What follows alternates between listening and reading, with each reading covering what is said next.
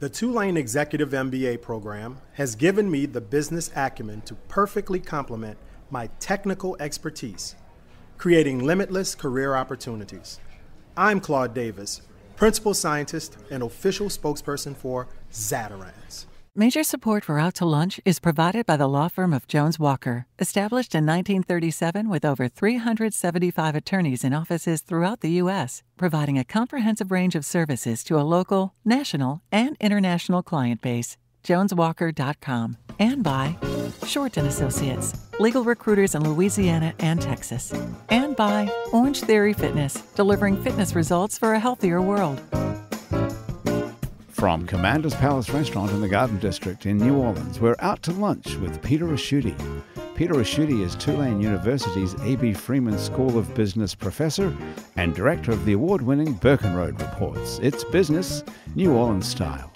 Hi, I'm Peter Asciutti. Welcome to Out to Lunch. You may not be consciously aware of it, but you're constantly making decisions, starting with deciding it's time to get up in the morning, till you decide it's time to go to bed at night. You're making hundreds, if not thousands, of decisions all day. Now, most of these decisions are relatively mundane, and you literally don't give them a second thought. But my lunch guest, Chris Cantrall, does. He's very invested in your thought process and your decisions, large and small. Chris is co-owner of a company called New Orleans Perspectives.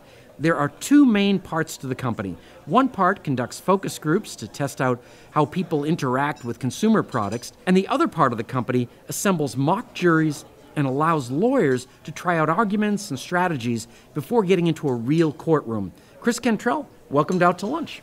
Thanks, Peter. Good to be here. My other lunch guest today is also in the business of sorting out the truth. Roy Anderson is a historian and documentary filmmaker who specializes in making documentaries about tragic Louisiana events that are overlooked by other historians. Roy's films include a documentary about Pan Am Flight 759, one of the deadliest plane crashes in U.S. history that occurred in 1982 in Kenner. Roy has also made documentaries about the Upstairs Lounge fire in 1973, the Mother's Day bus crash in 1999, and the Luling Ferry disaster in 2006, and others. Roy Anderson, welcome to Out to Lunch. Thank you, Peter. Honored to be here. Chris, let's start off with your consumer research. You test out products by putting people in a room and giving them a product to use while you and the client sit on the other side of a two-way mirror and observe. In this era of artificial intelligence where Facebook and Google seem to know everything about our likes and dislikes, the idea of doing research into a consumer product by looking at a group of people through a two-way mirror feels almost like something out of a bygone era. What kinds of products and clients are you working with? So you'd be surprised because almost any kind of product, almost any kind of client. It could be, anything from dog treats to medical devices. Your dog's in the panel then? We do not have dogs in the panel. panel. All right. Dog owners. Come to that one. Dog owners. Dog owners. We're working on getting dogs one day. Sometimes kids, though, so that's kind of close. So it's really anything. If a corporate client wants to talk to people for any reason, it could be at the beginning. Maybe they have a new product they're thinking about putting out. It could be further down in the stage where they're looking at revamping some product packaging or thinking of a new consumer line of goods.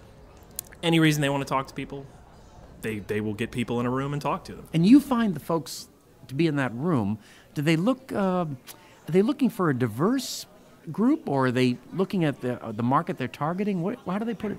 Anything and everything in between. Sometimes they're looking for a diverse group that is representative of the city.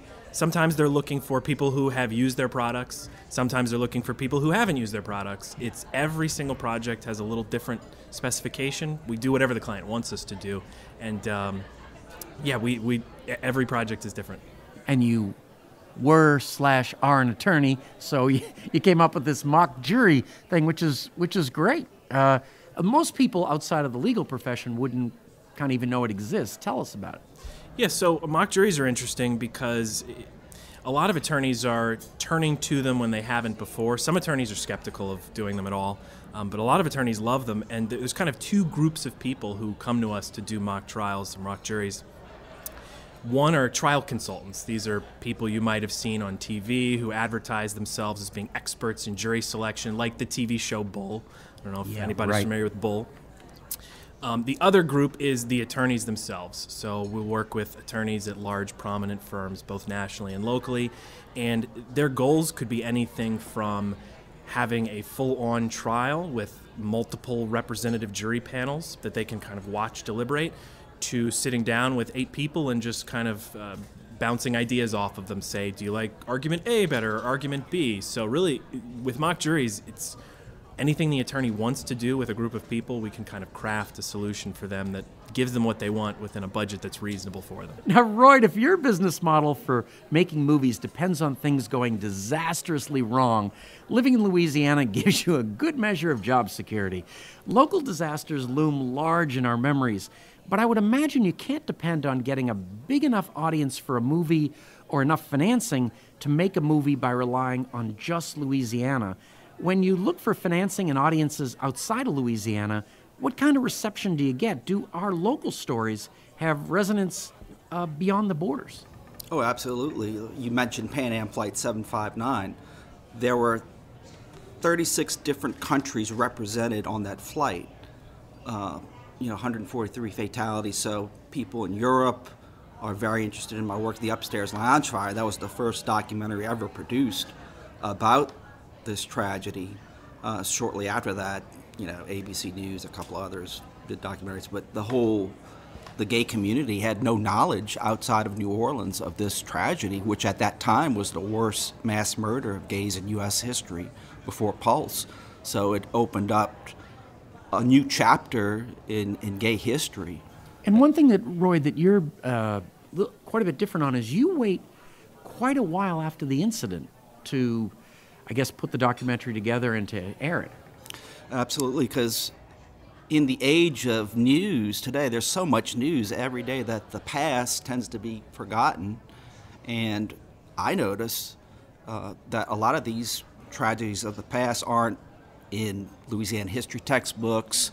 It's not taught. And you're a history teacher, so you know. Correct. Okay. So unless you make a documentary or someone writes about it, it's going to be forgotten. I learned a lot through my father, he was a tour guide. He loves history, and he would take us around in the quarter and teach us, places like the Upstairs Lounge Fire, which at that time when I saw it was just a really run-down building. And he said, "Yeah, that was a really bad tragedy." There's no plaque there or anything like that. There was no plaque at the time. There is right now, but the ferry disaster as well.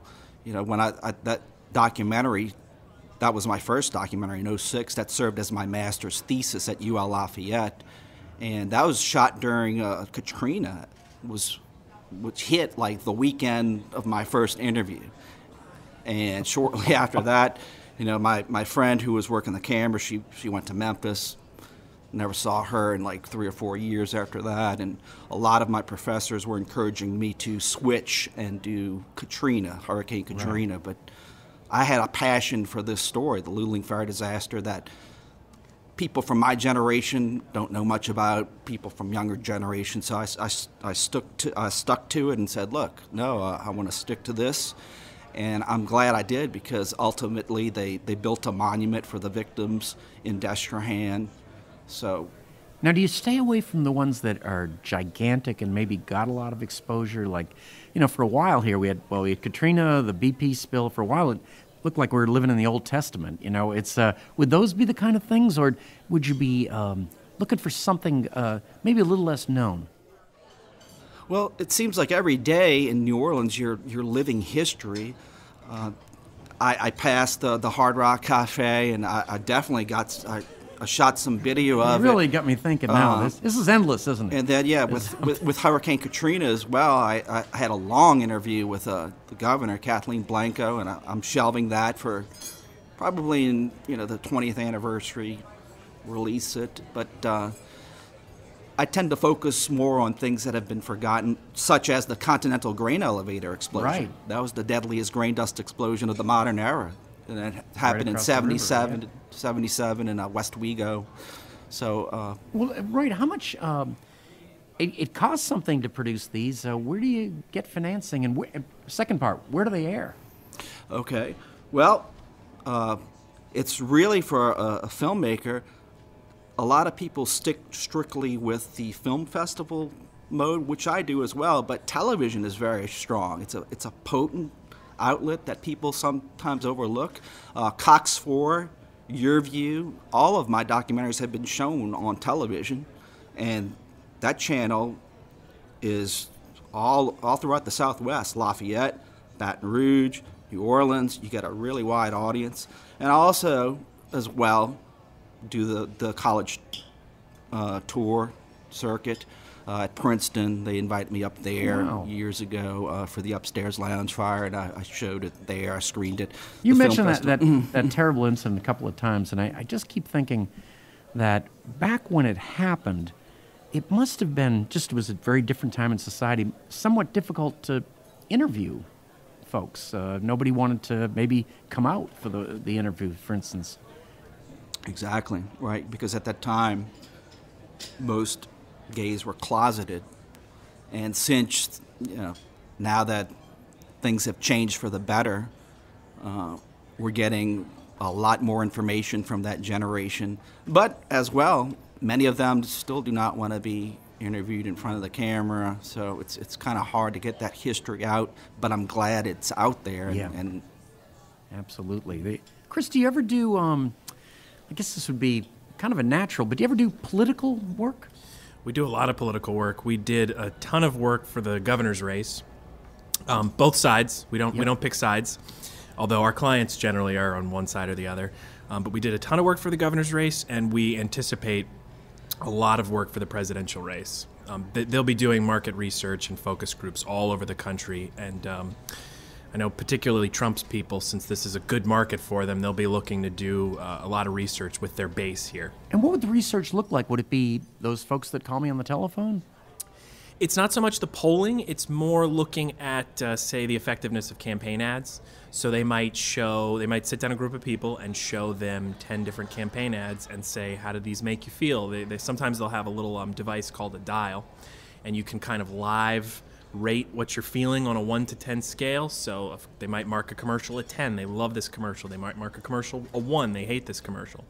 And so that way you can kind of avoid mistakes, because sometimes even commercials that you think would be a slam dunk end up being surprisingly not really effective for your target audience. So they do a lot of research on that. And then they also do just some general messaging. They might think, well, what do the voters care about? So they'll ask them about education. Maybe they care a lot about education. They'll ask them about foreign policy. They'll ask them about whatever the hot button issues are, and that way they can learn what the voters care about right now and use that to craft either their messaging or ads going forward. And just for the record, you don't make the commercials. You're just evaluating. Correct. Yeah. We're just on the research side.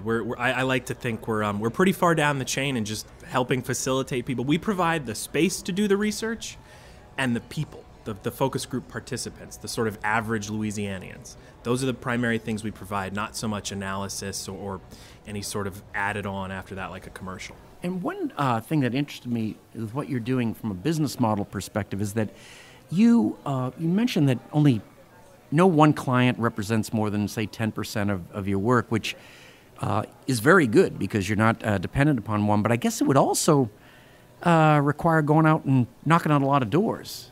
You'd be surprised it doesn't require as much door knocking as you might think. We've been surprised by that. In the market research world, there are a couple of websites where you can go and, say, Google for a focus group facility. So a lot of times our clients know they're doing projects. We're not selling them on anything. They already know what they're going to do and where they'd like to do it, and they just look us up. So by the time we get word that a project's happening, they may have already decided they're coming to New Orleans. And it's just a matter of, hey, here's this project we have in 3 weeks. Can you do it? And it often is literally 2 to 4 weeks is probably our typical lead time. So things happen in a really quick turnaround. And you could, I guess everybody asks you this, but you could scale, go out of the area. I mean, I'm even thinking a lot of the law firms, the bigger law firms here, have offices in other states. And so is that down the road? We are actively planning on expanding into one new market out of Louisiana in either late this year, early 2021, and then by 2022, probably a second market. Right. Why do history books miss out on these things. In fact, I'm actually won't turn into one of those skeptics that I think on purpose they're kind of being skewed and leaving things out. What do you think it is? I mean, these are fascinating. I'm seeing it more with contemporary history. With Louisiana history, they cover a lot, the Louisiana Purchase. You go up to the 70s, but they really don't cover like the disasters that occurred in the 70s. They're overlooked.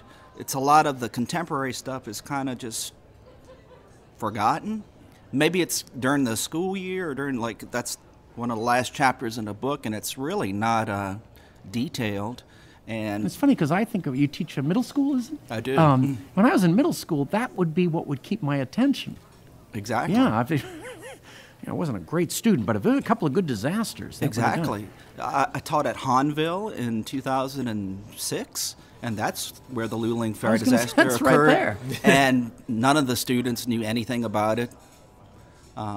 The Pan Am crash in Metairie, the kids as well, they weren't aware. It seems like the generations are forgetting about it. If it's not printed in the paper, if they don't do a story on it on WWL, so there's a need to remember this history. That's what I was going to get at. There's a real... these shouldn't be forgotten because there were lessons learned, there were changes that needed to be made. Right. It's more than just that that's a story Dad used to tell or whatever. I mean, these are big deals. They probably made some changes, that Mother's Day bus crash, that led to changes in the way, buses operate. And exactly. Because that was in 1999. That was 20 years ago. And at that time, seatbelts weren't required. Whoa. So that was a big deal. That's why the majority of the people on the bus were killed. Plus, I don't know if y'all passed through that area. If you see the St. Bernard sign on 610, there was a golf cart path that was constructed underneath the interstate, which was very, very, they warned the Department of Transportation not to do that, but they did as well. They did it anyway, and when the bus went off the road, it just dived into that. It went airborne into this. Oh my! Into this. You would be such a cool guy to hang out with. There's, if you, once you took the essential antidepressant medication, it was. These are. Do you ever give tours? That would be another thing for your Royd. Kind of a grim tour, but good. I think that a tour, giving a tour in those areas would. I think that they need to be remembered. For example, the bus crash, there is no plaque or memorial there, and that happened in the City Park area. I know that City Park just received a lot of income or wealth with the last vote that went around. I think there should be a plaque there with the names of the people who perished. It's very difficult to get to that. We'll get together right after the show. This is going to be great. This is Pete and Royd's odd tours throughout the whole state of Louisiana. You're listening to Out to Lunch. I'm Peter Raschuti. I'm talking with historian and documentary filmmaker Royd Anderson and Chris Cantrall from New Orleans Perspectives. They conduct focus groups and mock juries. We'll be right back after this very brief break. You're listening to Out to Lunch. I'm Peter Raschuti. I'm talking with historian and documentary filmmaker Royd Anderson and Chris Cantrall from New Orleans Perspectives. They conduct focus groups and mock juries. Now, Chris and Royd, this is the part of the show we call your brother-in-law. You're on the way home after a long day at work when your phone rings and it's your brother-in-law. He normally only calls when he needs to borrow your pressure washer, but this time it's different. This time he's calling about business. He's got a great idea for you. Chris, your brother-in-law says, have you ever seen the videos on YouTube of a kid who opens toys? He makes millions of dollars a year just from the views he gets on YouTube. Your brother-in-law says you should start a YouTube channel, and it would be videos of your focus groups. Not all of your clients would go along with that, but for those that did, it would be great marketing. And all your brother-in-law wants is 10% of the YouTube ad revenue for coming up with the idea. What do you tell your brother-in-law? Is a YouTube channel of focus group videos a good idea?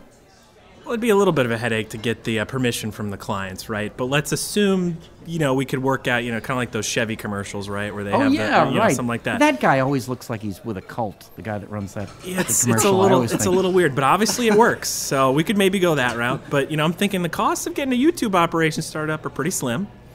And it would give me a lot of street cred with kids, because kids just love YouTube. Oh, so yeah. We could maybe work that angle, and we could get kids interested in doing other focus groups. And then it's just a cycle of they know they're going to be on YouTube, so they're generating good content in the focus groups. But I watch these groups all the time, and sometimes they are hilarious. They are legitimately entertaining a lot of What do you see in there? Are there their arguments? Well, it's New Orleans, so we get characters. And it's the combination of the clients from a little more normal cities, a little more laid-back cities, or not laid back, a little more work-oriented cities, maybe. And so they get people. These are great terms, Chris. I'm trying. I love you, New Orleans. And they're just not expecting the kind of personalities they get.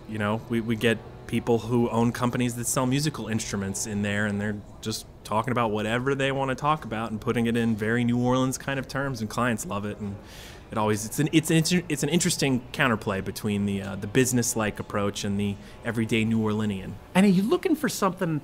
Obviously, it's what they say and all that, but is there, if you look into their eyes, body movement, is that come into play? I think that's an aspirational thing to look at for clients, but these projects happen so quickly and the turnaround times are so fast, and it's always on to the next project. So they'd like to think that, and they probably do look at it more with in a mock jury context. You'll see attorneys leaning into the glass, just studying every detail, and they're changing their arguments, furiously scribbling notes in the back room. But by and large, people just kind of take the audio recording, make a transcript, and study that.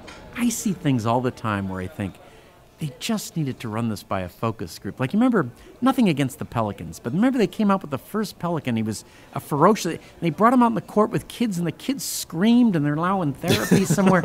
Kept thinking, 1-800-CHRIS. Yeah, absolutely. Or the baby cakes. Oh, exactly. That's a scary guy too, and just the name was dumb. Yeah. You could have. Cake babies. It should have been cake babies if you were going that route. That's just king cake babies, but not baby cakes. I don't.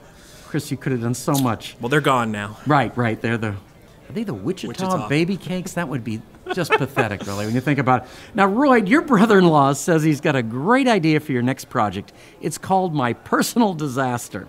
Here's the concept. You get local people to send you videos of terrible things that have happened to them, or video they've captured of terrible things happening to other people. You edit the videos together in some clever, entertaining way, so you end up with a documentary or maybe a TV show. He says it'll be like America's Funniest Home Videos, except this would be Louisiana's most tragically disastrous home videos. Your brother-in-law's actually not kidding. He thinks this could be huge, and you could scale it up, and you could do it for every state. What do you tell him? I would turn him down. It doesn't. It sounds like it's already been done. You know, like you said, the home videos, the America's Funniest Home Videos. You would need, and yours are bigger. It's not just somebody falling into a pool or something. Yeah, exactly. I mean, it may have an audience, perhaps, on social media and stuff, but you really need to be passionate about what you're doing, and I wouldn't have any passion for that. If it's about making a buck or doing something like that, I don't really have a passion watching people do goofy stuff on camera and put it on television. I guess I'm just, it's just not my cup of tea. You're just a nice guy. I'm a nice guy. I hope people look at the photos here, because you have the best bow tie in the history of Out to Lunch. Thanks. It's really, really nice. Yeah. And the other part about the suggestion, really, overall, is that I guess you don't want to come off as exploitive, right? I think talking to victims' families years later, that's got to be a sensitive thing to do. It definitely is. Making that phone call, that they've tried to forget the tragedy for so many years, but in the end, they're very happy that their family and loved ones are remembered, because through the years, the media doesn't cover the anniversaries. It's not taught in history class, so they're relieved. Wow, thanks for remembering my father, my daughter. They're actually very content and happy that it's done, to remember them. And done well, yeah. Right. That's and I guess there are some people that just don't want to think about it again, but the majority want to help. Yeah, the majority of them want their loved ones remembered. So it's been a positive experience, and it's a learning experience, because from what I can see with a lot of people moving in from different parts of the states in New Orleans, they don't know a lot about New Orleans history, contemporary New Orleans history. If you go to Barnes and Nobles, there's a lot of literature on Katrina, but where are you going to find anything on the Ralt Center fire? Where are you going to find anything about the Luling Ferry disaster? So that's where people like myself and others come in to fill the gap. In fact, filling the gap, Roy, kind of reminds me of the fact that we've lost a lot of media outlets. I mean, it's a lot of print and everything. You're kind of filling a gap here. Exactly. I mean, and don't underestimate the power of the media. Without the media, you can't promote your film. There's been a lot of people putting down the media, fake news and all, but they're a great asset to filmmakers. They're the ones who promote your film. You were mentioning YouTube. I put my YouTube, the trailer for the Upstairs Lounge Fire, I put it on YouTube using a very inexpensive program, iMovie. The next day, I got something like 70,000 hits and growing. It went viral. Perez Hilton discovered it and put it on his Facebook page, and that's when the whole country learned of the Upstairs Lounge Fire. So don't underestimate. You think it's expensive to make a documentary? No, not exactly. The Florida Project, that was a movie, a great movie, and it was all shot with a cell phone. And it got nominated for the Oscars and stuff. So don't think that, I don't have the money. You do. PCs are very cheap now too these days. Get a good editing program, media composer, what have you, and you can be your own filmmaker. But you have to have the passion. You have to be passionate about what you're doing. And you can't afford to have Brad Pitt be the captain or anything. No, but he's, if he's available. If he's available in town, he could be a good producer. I want to ask you each a question that I've been thinking about is, how did you get started in what you're doing? I mean, did you see that nobody else was doing something? Chris, obviously you were an attorney, so you saw the need for it, but what made you think this could be a business? Well, my wife actually worked at what was our former competitor. So that would be one way to kind of get an insight into the business. So she worked with them for a while, and the opportunity became apparent. I think particularly in the mock jury space, in the legal space, that was definitely underserved. I mean, we've found that clients who are using us now were just going to a hotel room before, and hotels don't have the two-way mirror, so it's a whole different setting. You don't have a professional setup. You don't have any sort of local expertise because you're all just winging it yourself. So we saw a massive underserved market there, and at a healthy business, a healthy industry, because at the time our competitor were the only focus group facility in town. So the opportunity was apparent in a matter of months, and it also helped that I was an out-of-work attorney because I had been laid off after oil prices crashed. Oh, we can take that out. I'm only kidding. Roy, were you one of those kids? Let's say you're a history teacher, so we know that part. But were you one of those kids that just loved, cameras and things like that? Where did all that come from? Well, yeah, I went to Gaines High School. For those of you who don't remember, that was A&G cafeteria. The G stands for Gaines, and I remember that was a long time. Yeah, one of my quotes was, I would make a lot of home movies. That was during the time when everyone had the big camera, the VHS camera. I'd make a lot of home movies with my brothers and stuff. And my grandfather had a movie cinema in Cuba. So as a child, I was used to watching old movies and appreciating film with my mom and dad and grandparents. TCM's my favorite channel. So it just naturally, it kind of blended together. I like history. I'm also a musician. So the music, actually, in my documentaries. You do the soundtrack? I do the soundtrack. Oh, wow. That's a one-man band. Now, Chris, Where do you find the participants for the mock juries and the focus groups? So we cast a broad net. We have our own website where we have a big sign-up form. It's a pretty long list of questions. It takes about 10 minutes to fill out. So you, there's a big group you send it out to. Well, we find people on Facebook first. So Okay. first step is signing up on our website. Then when people are signed up there, we have thousands of people now, right? But when people are signed up there, when a client comes to us, they'll say, I'm looking for this demographic, household income above 50,000, let's say. So we can look to our database and we know exactly who's in Orleans or Jefferson Parish or wherever else with the requisite household income and the right age range, and then we take that list of people and call them to see if they're going to be a good fit for the specific project. If this show doesn't work out, I would like to be on that list. Yeah, you just go to the website. Easy money. We actually, on our first year of operation, we gave out just over $100,000 to Louisiana residents in cash for participation in groups. And in 2019, we were just over $300,000 we handed out for people doing focus groups. The one thing we all know about life is you never know what's going to happen. Things can be going along as always when suddenly one little thing happens and your whole life changes. It might be something great like meeting the love of your life at a bus stop, or it might be something tragic like getting hit by the bus. If it's the former, Chris might be able to contextualize it and make sense of it, and if it's the latter, Roy might be able to make a movie out of it.